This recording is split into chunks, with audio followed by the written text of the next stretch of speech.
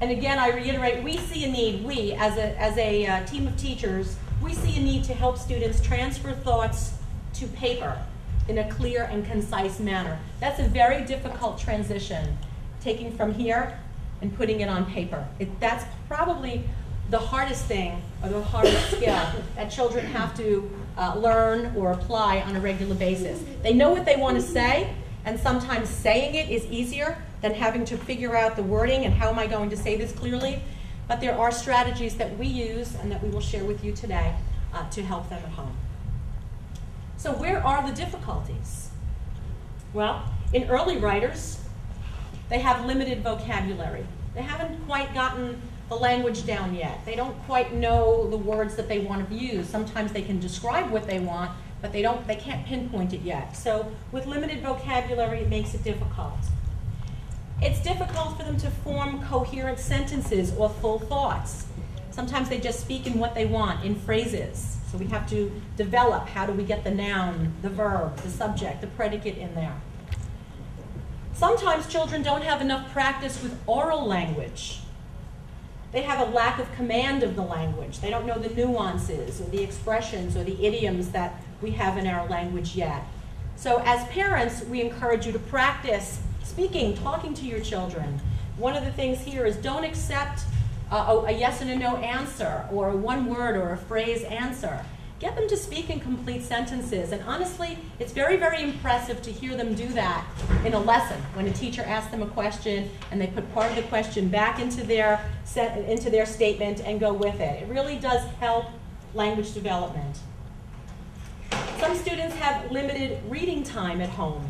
And we always feel that good readers understand and appreciate good writing, which they then try to imitate. If they read enough and listen to enough stories, it somehow becomes ingrained in them as to how they want to begin their story, or what kind of language they want to use, or how they want to describe a setting or develop a plot. It does make for very, very interesting writing if they read often enough and if they understand what they're reading. It also makes for better spellers, because they are in tune to seeing the language and to seeing words spelled correctly. And the more you see, you know your eye is a camera that just snaps a picture every time you see something and stores it. The more you see it, the more you're apt to basically spell correctly again. And as I mentioned before, writing is more than a skill, it is an art. And we are not all gifted with this art, but skills can be honed. We can teach the skills, and they can develop their skills. Some people just innately can write anything right off the top of their head. We're not looking for that at this point. We are making sure that they come away with the skills so that they can develop, whether it's their love for writing or not, but that they can develop very good written communication skills. Thank you, Mrs. Hudson. So then we have some action steps for parents. The first one, encourage vocabulary-rich conversations at home. If something has a name, use it. They might be young, but that's okay. They'll pick it up, and you'll see that they'll put it right into their vocabulary. I have a granddaughter who, when she was 3 years old, she was taking swimming lessons. And for some reason, she was supposed to come to our house in the afternoon, and they got there sooner than expected. And I said, "Ma, you're here early. What happened?" "Oh," she said at 3 years old, "someone had an accident in the pool, and they had to come and put chemicals in there." And I'm thinking, did you just say chemicals at 3? You know, so it is very, very possible when you use the right, vocabulary, they pick it up and they will use it. So we encourage that. Have your children respond to questions using full sentences, as I just mentioned. Engage in conversations, not just responses to questions. So, "Honey, what did you do today at school?" "Ah, nothing," the usual excuse, the usual reason they give you, or "I had fun today in math." "Really? Tell me what you did. What happened? What made it so exciting?" Get them to talk, get them to use expression, get them to use voices, but have a conversation. Sometimes a Q&A period with your child wears them down. But if you can talk about something that maybe you watched a movie together, or you went to the park, or you went and visited a museum, get them talking about what they saw, what they thought about it, what they'd like to do next. It really gets them motivated to speaking, gets them to use their language a lot more.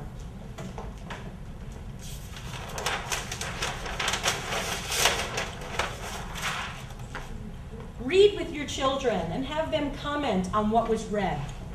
Talk about the characters. Why did they like or did they not like the character in the story? What was their favorite part and why? What do they think will happen next? It gets them thinking. It gets them to, we teach character traits in our literature classes, and then we have the children write about the characters. This is a great way to start that conversation going and that imagination going as to why they liked a character in a book.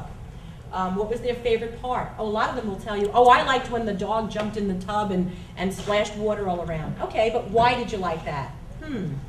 Now they're not so sure as to why they liked it, or they'll say, well, it made me laugh, or I remember when our little Fluffy did the same thing, and they can make a self-to-text connection there. It's wonderful conversations that you can be getting from your children. And what do they think will happen next? Well, that's an advanced form of thinking. Now we get into inferencing. You know, what can you make a prediction? Well, in order to make a prediction, they need to know what it is that they've just read about, and it forces them to tie in. Do we know, can we comprehend what we just read to make a logical prediction?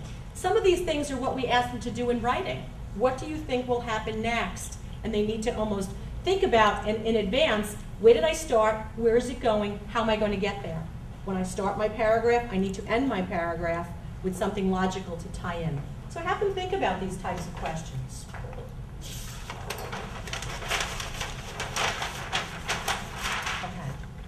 These are workshop questions for you to be thinking about, and as the teachers come to your tables later on, if you need to have the answers to these questions, and you can discuss them at your table, how well do your children implement the writing process? And that question you can be talking about when the teachers work with you on the writing process.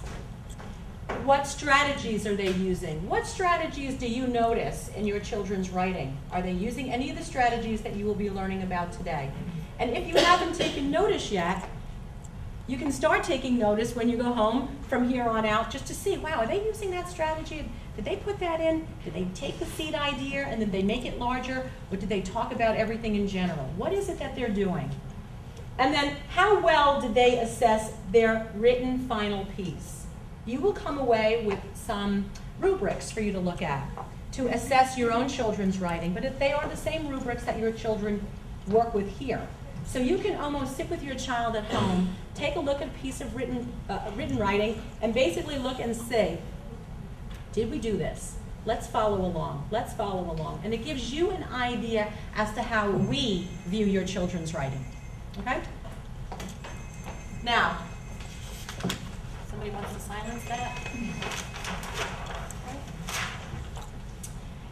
I have two reflection questions that I'm going to pose to you now. But at the end of the workshop, I would like to hear from you as to how you're going to respond to these reflections. The first one is, what is important to look for in your child's writing? We're going to answer that at the end. And then what strategies did you take away from this workshop? So as you're working and thinking, please be thinking about these essential questions that we'd like you to think about. And then as we finish our workshop, I'd like you to respond to these questions to help us out, to help